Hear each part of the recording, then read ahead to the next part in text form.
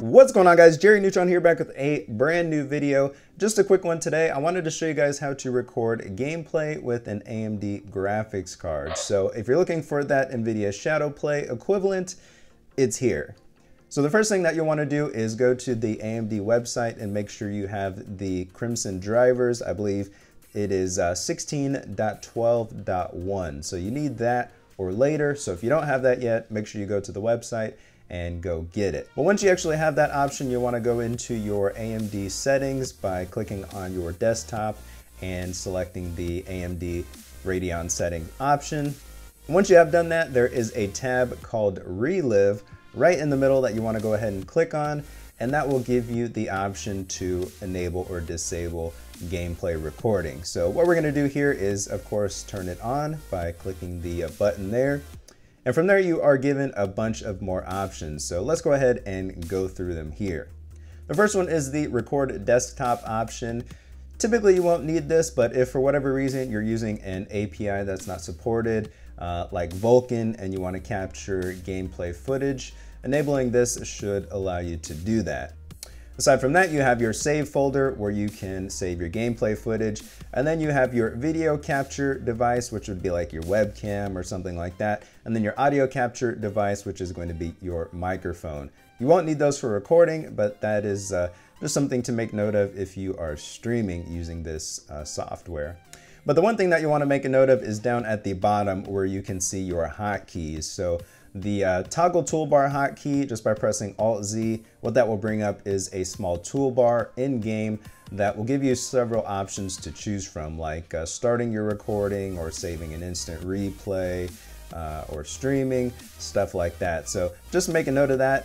In this case, if you are recording, all you need to do is press Control-Shift+R once you are in-game. That will start the recording. Pressing it again will end the recording. Now, for people that want to customize their recording options, you do have that ability as well. AMD has set up preset profiles for you, which you can select just to make it easy. Under the recording profile, you can see there are low, medium, high, and custom. So if we select low, for example, what it's going to do is set your recording resolution to 720p and your recording bitrate to 5 megabits per second at 60 FPS. And if you want something better than that, medium profile is going to record at your in-game resolution and then bump the recording bitrate up to 10 megabits per second. If you select the high option, which is probably what I'd recommend for most of you, it'll again record at your in-game resolution, but it will bump up your recording bitrate to 30 megabits per second. I believe YouTube recommends 24 megabits per second if you are recording 1440p footage. So you can kind of play with that however you see fit, but I think for 1440p and below, 30 megabits per second should be just fine. So let's say, for example, we wanted to just set something custom here. What I can do is change my recording bitrate. That goes all the way up to 50 megabits per second. If you're not familiar with the bitrate, basically what this does is change the data rate per bit. Basically, the higher the bit rate, the better the quality, but also the bigger the size. We can also change the audio bit rate and bump it all the way up to 320 kilobits per second. And then you have the option of choosing your encoding type. ABC is for the H.264 encoder.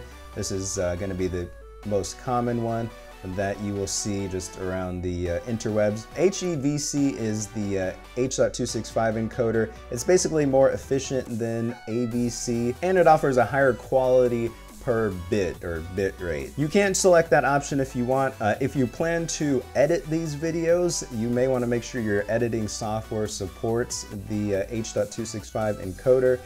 If it does not, or if you're not sure, just go ahead and leave that as ABC, as that'll be the safest choice. And then the last option that we have here is instant replay. So if you turn that on, what that will do is just allow you to save a length of gameplay, whatever you set here. So let's say, for example, I have set this to 10 minutes. Well, when I choose the instant replay option from my toolbar, what this will do is save the last 10 minutes of gameplay. So let's say if you weren't recording for whatever reason and something cool happened, and you're like, man, I wish I could have captured that, all you have to do is enable the instant replay option, and it will automatically save the last 10 minutes of gameplay footage. Those are going to be the main options that you will play with in terms of recording gameplay with the AMD graphics card. You can stream here, so there are streaming options as well as overlay options.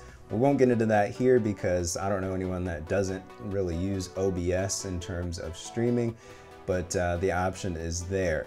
Now in terms of performance, AMD is quoting like a 3 to 4% performance hit, so it's pretty much going to be negligible when you are recording. It's not something that you're going to notice yourself. I'm going to show you guys some of the footage that I did capture using the ReLive option here. One thing I don't like is it shows the overlay for ReLive in the actual recording. I'm not sure why it does that. One of the good things about capturing the overlay is it also captures MSI Afterburner, which I use to show the performance of a game to you guys. So at least I can do that now with this software, which not everything out there can actually pick up on that. So it's kind of good and bad. But as you can see, the footage looks pretty good. I don't notice any crap quality or any stuttering or anything like that. It's pretty smooth, and it really should get the job done for most people. Now if you're recording gameplay, there are some limitations that you need to be aware of, which AMD is showing on their website here. So I'm using an RX 470, so I have the option of recording 1080p at 60 FPS, 1440p at 60 FPS, and 30 FPS at 2160p. So yeah, that's pretty much it as far as capturing gameplay footage with your AMD graphics card. You guys let me know if you have any questions down below.